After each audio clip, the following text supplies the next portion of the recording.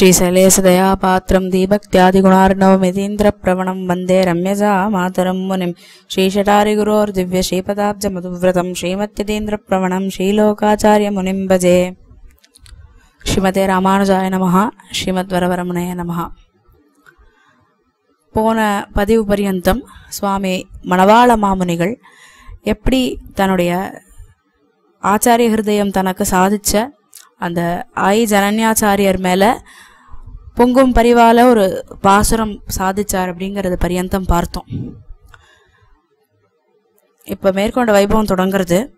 இந்த ஜனன்யாச்சாரியர் சிறிது காலம் இங்க ஆழ்வார் திருநகரிலேயே தங்கி இருந்துட்டோ திருப்பி திருநாராயணபுரம் தன் குழந்தையாச்சே அந்த செல்வ நாராயணன், அதனால அந்த குழந்தைய பிரிஞ்சு இத்தனை நாளா இருந்துட்டோங்கிற ஒரு பரிவுனாலே கிளம்பி திருநாராயணபுரத்துக்கே கிளம்பி போகணும்னு கிளம்புறார்.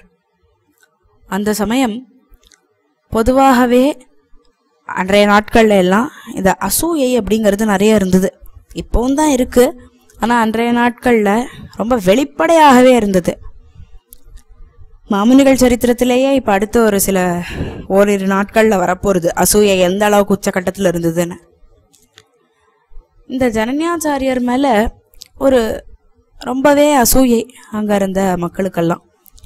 அதனால என்ன பண்ணிட்டார்கள், அவருடைய மட்டத்துல இருந்த ஒரு சன்னியாசினா அவருக்கு உண்டான கிரந்தங்கள், திருவாராதன மூர்த்தி, இவா எல்லாத்தையுமே இந்த அசூயப்பட்டவர்கள் எல்லாத்தையுமே எடுத்து செல்வநாராயணன் கோவிலுக்கேன்னு சொல்லி எழுதி வச்சுட்டார்கள். அவ்வளவுதான், இனிமே சுவாமி திரும்ப வரமாட்டார். அதனால இது இந்த மடத்தை வச்சு நாங்க என்ன பண்றது, இந்த சாமான எல்லாம் வச்சு என்ன பண்றது, அதனால இந்த மடமாவது இடம் லேண்டு எங்களுக்கு போகும், ஆனா இந்த கிரந்தங்கள்லாம் வச்சு நாங்க என்ன பண்றது அப்படின்னு நினைச்சுண்டு அத்தனையும் செல்வநாராயணனுக்கேன்னு சொல்லி எழுதி வச்சுட்டார்கள்.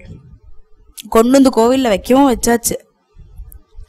அதனுடைய வேல்யூ அவர்களுக்கெல்லாம் தெரியல, வேற ஒன்றும் இல்லை. இது எப்பேற்பட்ட வசத்தியான விஷயங்கள் அப்படிங்கறதெல்லாம் அவர்களுக்கெல்லாம் புரியல.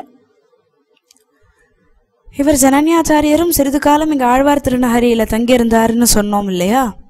திருப்பி திருநாராயணபுரத்துக்கு வந்து பார்த்தாக்கா மடமே காலியா இருக்கு, சூன்யமா இருக்கு. என்னன்னு விசாரிக்கும் பொழுதுதான் அவருக்கு தெரியறது இந்த மாதிரி நடந்திருக்கு அசூயினால அப்படிங்கிறது தெரிய வருது. இதுல இன்னொரு வருந்தத்தக்க விஷயம் என்னன்னா, இவர் திருநாட்டுக்கு எழுந்தருளிட்டாருன்னு எல்லாரும் ஒரு வதந்தியை கிளப்பி விட்டுட்டான். இந்த அசூயக்காரர்களுக்கெல்லாம் அது ஒரு சாக்கா போயிடுத்து. அவர் எங்கேயோ கிளம்பி போனார், அப்படியே போயிட்டார், திருநாட்டுக்கு எழுதியாச்சு, இனிமே யாரும் கிடையாது. அதனால நம்ம என்ன பண்ணுவோம், இந்த எல்லாத்தையும் கொண்டு போய் கோவில் ஸ்ரீபாண்டாரத்துல சேர்த்துருவோமேன்னு சேர்த்துட்டார்கள். இவர் விசாரிக்கிற பொழுது இவருக்கு அதெல்லாம் தெரிய வருது. அடாடாடா, நான் இங்க இருந்துட்டு இருக்கும் பொழுதே திருநாட்டுக்கு எழுந்தருளிட்டேன்னு சொல்றது சரி, பரவாயில்ல, அது ஏதோ அவர்கள் அஜ்ஞானத்திலேயோ அசூயிலேயோ பண்ணிட்டார்கள். ஆனா திருவாராதன மூர்த்தி இருக்காரே, குழந்தையாச்சே, பசி தாங்காத சிறு பிள்ளையாச்சே, அந்த அளவுக்கு பொங்கும் பரிவு பிரேமை யசோதா பாவத்துல. அதனால தானே இவருக்கு ஆயி ஜனன்யாச்சாரியர்னே பேர். அம்மா அப்படிங்கிற ஸ்தானத்தை செல்வநாராயணன் கொடுத்து வச்சிருக்கிறானே மேல்கோட்டையில. இந்த குழந்தை பசி தாங்காதே அப்படின்னு நினைச்சு இவர் ஹிருதயம் ரொம்ப வாடி போயிடுத்து. திருவாராதன மூர்த்திக்காகத்தான் இவர் ஹிருதயம் வாடித்தா, இல்ல மடம் தான் போயிடுத்த, எல்லாம் போயிடுத்த, அதற்காகலாம் இவர் ஹிருதயம் வாடவே இல்லையா அப்படின்னா, இவர் அப்பேற்பட்ட சகல சாஸ்திரமும் அறிஞ்சவர். பகவத்கீதை, 18 புராணம், ஆச்சாரிய புருஷர்கள் அருளி செய்த ஸ்ரீசுக்திகள், அதெல்லாத்துக்கும் மேல ஆழ்வார்கள் அருளி செய்த அருளி செயல் அத்தனையும் இவர் ஹிருதயத்துல குடிக்கொண்டு இருக்கும் பொழுது இதுக்கெல்லாமா இவர் வருந்துவார்? எம்பெருமானே சொல்றானே, எஸ்யானுகிரகம் இச்சாமி தஸ்ய வித்தம் ஹராம்யகம் அப்படிங்கிறானே. எனக்கு உண்டான சொத்து எப்ப எனக்கு வேணுமோ அதை நான் எடுத்துப்பேங்கிறானே பெருமாள். அது மட்டும் இல்ல, யார் விஷயத்திலேயாவது அனுகிரகம் பண்ணணும்னு நினைச்சிட்டேன்னாக்கா அவர்கள்கிட்ட இருக்கிற உடைமைகளை எல்லாம் முதல்ல நான் பிடுங்குவேன்.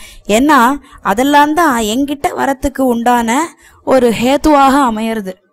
எம்பெருமான் கிட்ட நம்ம போனோம்னா சர்வத்தையும் பரித்தியாகம் பண்ணிட்டு இல்ல போனோம், விபீஷ்ண சரணாகதி அதனை காமிச்சு கொடுக்கறது நமக்கு.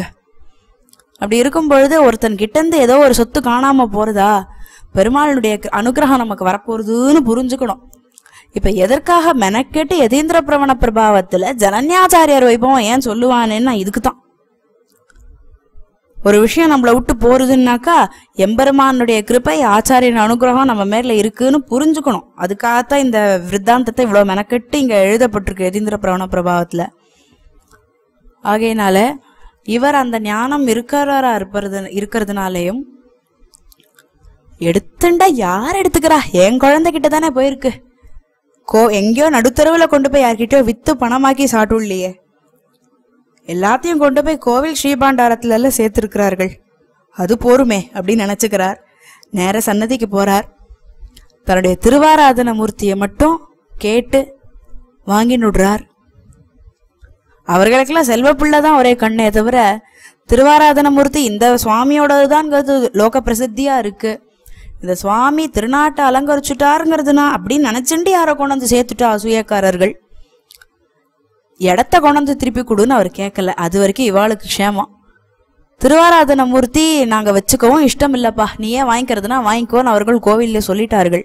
ஏற்கனவே இங்க செல்வ பிள்ளைக்கு திருவாராதனம் பண்றதுக்கே எங்களுக்கு நாழி சரியா இருக்கு, இதுல உங்க திருவாராதன மூர்த்தியும் நீங்க எடுத்துக்கிறேன்னா ரொம்ப சந்தோஷம், பரம சந்தோஷம், எடுத்துக்கோங்கன்ட்டார்கள் கோவில்ல.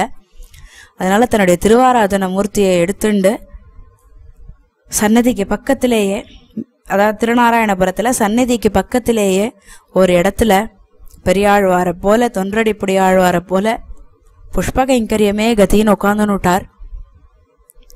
இப்ப வரைக்கும் நம்ம மணவாள மாமுனிகள் சன்னதியில, அதாவது திருநாராயணபுரத்துல மணவாள மாமுனிகள் சன்னதியில ஒரு ஸ்தம்பத்துல ஆயி ஜனன்யாச்சாரியனுடைய ஒரு திருவுருவம் இருக்கு. இதுல இன்னொன்னு என்னன்னா, ஆயி இந்த இடத்துலயே தான் எழுந்தருள் இருந்தார், இந்த இடத்துலயே தான் புஷ்பகைங்கரியம் பண்ணினார்னு கர்ண பரம்பரையா நமக்கு செய்தி வருது. அது மட்டும் இல்ல, ஜனன்யாச்சாரியனுடைய திருவரசும் திருநாராயணபுரத்துல நல்ல முறையிலே பரிபாலிக்கப்பட்டுன்னு வருது. இதெல்லாம் நமக்கு கிடைக்கிற ஒரு அடிஷ்னலான விஷயங்கள் இதெல்லாம். அது மட்டும் இல்ல, இந்த திருநாராயணபுரத்து ஆயி திருநாராயணபுரத்துக்கு வந்துட்டார் ஜனன்யாச்சாரியர். ஆனா மாமுனிகளுக்கும் அவருடைய முதலிகளுக்கும் சிஷ்யர்களுக்கும் இவர் நினப்பாவே இருந்துருக்கிறார்கள். ஏன், ஒரு ஆச்சாரியன் அப்படின்னா குளிர்ந்த கடாட்சத்தை கொண்டு வந்து வீசிட்டு போவா நம்ம மேல. அப்பேற்பட்ட தென்றலா வந்து வீசினார், குளிர்ந்த கடாட்சத்தை கொண்டு வந்து நம்ம மேல எல்லாம் அருள் பாலிச்சாரே. வசத்தியான கிரந்தம் ஆச்சாரிய ஹிருதயம்.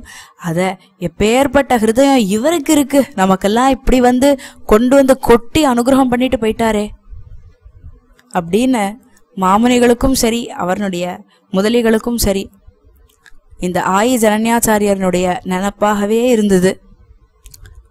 அந்த ஒரு வைபவம் மட்டும் யதீந்திர பிரவண பிரபாவத்துல கொடுக்கப்பட்டிருக்கு.